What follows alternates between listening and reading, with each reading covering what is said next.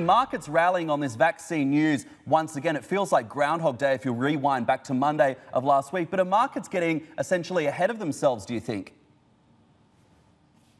Well, thanks for having me on the show, Matt. I mean, obviously the markets have rebounded pretty strongly, but the strongest bounces have been in the markets which have been lagging fairly badly in September and October. So we're talking there the UK, we're talking Europe, Australia's obviously done really well, and America probably isn't doing so well given its massive tech exposure. So, I'm not sure the market's getting ahead of itself because the vaccine announcements, particularly, first of all from Pfizer, but then particularly from Moderna, seems to be overcoming all the obvious obstacles we had from the first announcement in that they believe they can store their drug at 20 degrees minus on Celsius scale. So look, to me, there's a lot of liquidity in the markets. It's more of a case of rotation out of expensive tech stocks into cheaper cyclicals, so energy and financials, they've been pretty beaten up. So I'm not sure the market's getting ahead of itself, but I think if these trends continue, and the growth outlook continues to improve, then I think there's more legs in the rotation at this stage.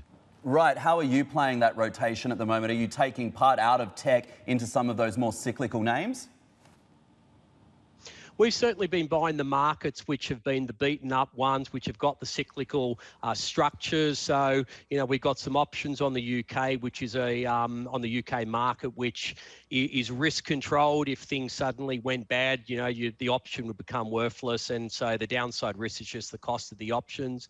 We've also purchased a bit more EM, and we've probably been lightening the amount of diversification, the diversifiers within the portfolio. And the reason for that is now we can kind of see the recovery taking hold and strengthening in the second half of next year. That we still have a lot of diversification in there because we've got rising case numbers, particularly in the US. We have a large fiscal drag, and so negotiations aren't really going to come in until President-elect Biden gets into 1600 Pennsylvania Avenue. That's the 20th of January. So there's still quite a gap between what we see is the sustained recovery in the second half of next year.